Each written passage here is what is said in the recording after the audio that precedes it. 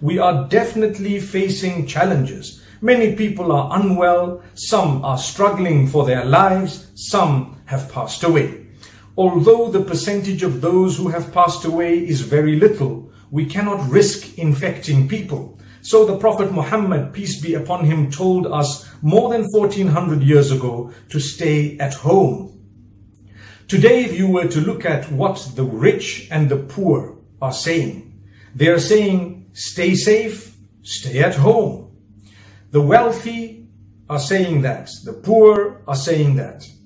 The powerful are saying that, the weak are saying that. People of all races and religions are saying, stay safe, stay at home. People from all walks of life, the most healthy from amongst us as well as the sick, may Allah give them cure. They are all saying, stay safe, stay at home. Did you know that Aisha radiallahu anha, in an hadith narrated by Imam Bukhari, rahmatullahi alayhi, she says, I asked the messenger about plagues, and he said that if you were to stay at home, this is speaking about the stay safe, stay at home. If you were to stay at home and you were to bear patience, then you would be given a reward similar to that of a martyr. Amazing. That is telling us to stay at home and bear patience. Why bear patience? Because it's going to be difficult to stay at home.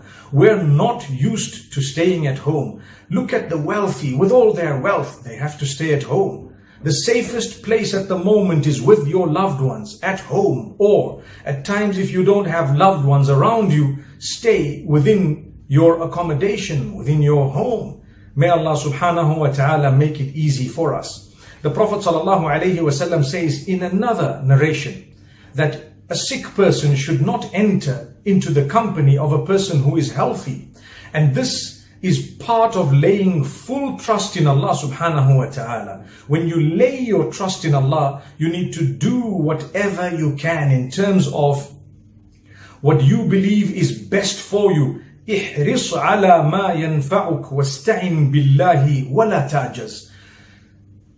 That would mean make an effort to do that which is beneficial for you, that which is most beneficial for you. Make an effort to do that which is most beneficial for you and seek the help of Allah in that, and don't be lazy. Don't be lazy. Do whatever you have to be benefited, to be protected.